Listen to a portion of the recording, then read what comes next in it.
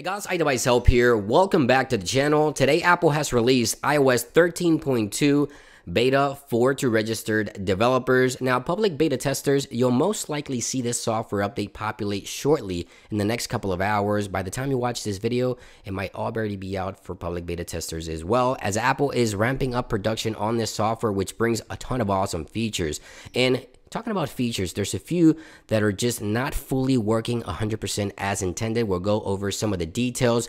The latest build number for 13.2 beta 4 is 17B5084A, and I think Apple is going to be releasing one more beta as a gold master copy before iOS 13.2 is officially released to everyone worldwide. Now, if you watch my previous video on where I talk about when Apple is going to be releasing iOS 13.2, the day for 13.2, everyone will see this on the 29th or the 30th, because Apple on their website announced the brand new Beats Solo Pros, and this product releases on October the 30th, and this product requires iOS 13.2 in order to work properly, so I don't see Apple releasing 13.2 later than that, and if you purchase the Beats, then you can't use them. So it looks like Apple will most likely be releasing iOS 13.2 to everyone on the 29th or the 30th of October. And we could see another beta as early as this Friday the 25th, if not Monday, as the Gold Master copy to address some of the additional concerns with this software. This software came in at approximately 160 megabytes from beta 3 to beta 4.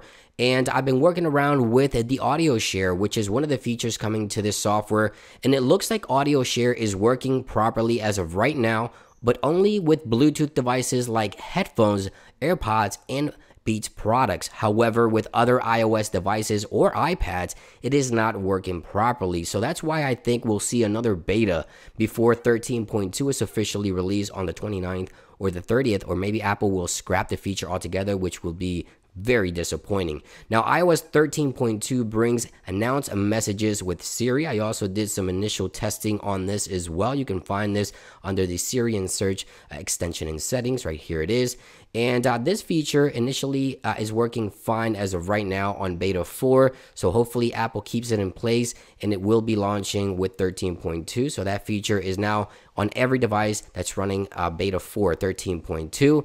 And another feature, another major feature coming to 13.2 is transfer to HomePod. So if you're listening to music on your iOS device, you get home and then you transfer the music over to HomePod by holding your iOS device next to the HomePod. This feature isn't working properly, and the reason it isn't working properly is because the HomePod has not received an update in a very, very long time. The HomePod is currently sitting on iOS 12.4, so we'll most likely see another beta 5 in the next couple of days, alongside a new release for iOS 13 for HomePod as well, and everything should be wrapped and ready to go by the 29th of October. We should see the software with all these new features that I just mentioned, including HomePod support and also an update to the HomePod. So this was just a quick initial update. The beta is currently out. Stay tuned for my follow-up. Of course, I'm going to be doing a follow-up on this software, as I usually like to do, talk about the battery, the performance. You can expect that here in the next couple of days. And of course, I'm also going to be doing additional testing